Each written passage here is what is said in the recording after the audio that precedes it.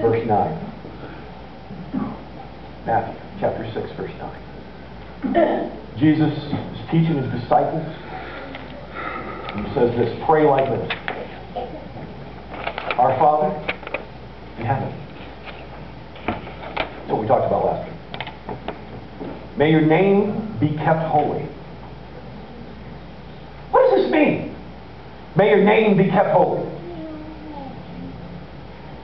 What does it mean? Anybody got to throw out a guess so I can prove that you're wrong? I mean, you know, the pastor says that, like, really, you have an answer, and you're looking for us, you're going to tell me I'm wrong. What does it mean to say that your name of God is kept holy? What does this mean? That you hold high. Treat it with respect. Something that you hold high. Something you hold high. The reputation of the name. The reputation of the name. Okay, cool thing. Put the text back up there. Leave it up there for a second. Jesus is using, this is for all you nerd student people. Can you write this down? Jesus is using parallelism. There's a Hebrew poetic structure where you put things in couplets to emphasize their importance. Two things that you repeat yourself so you can bring power, emphasis, and deeper meaning to.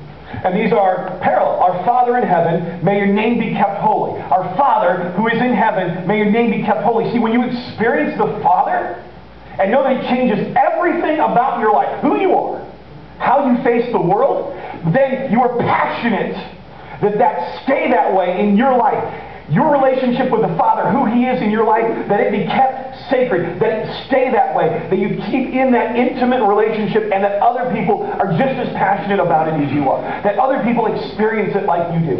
God, let this thing be real in my life and don't let it get tarnished. And it's this passionate cry. Yet you're not asking God, do this. You know, make me do this. This is a passionate cry. God, keep your name holy. Stay real in my life and the people around you. The word holy is the word sanctified. It's the word set aside for something special. It's the word used for marriage. It means going into a special relationship. We think about holy, we think about the Holy Bible. If you were raised in the church, like you weren't supposed to stack anything on the Bible, and your mom was really, really meticulous about like dusting the Bible. It might never get open, but we have to keep it dusted anyway. You know, we may not open it, but make sure nothing gets on top of it.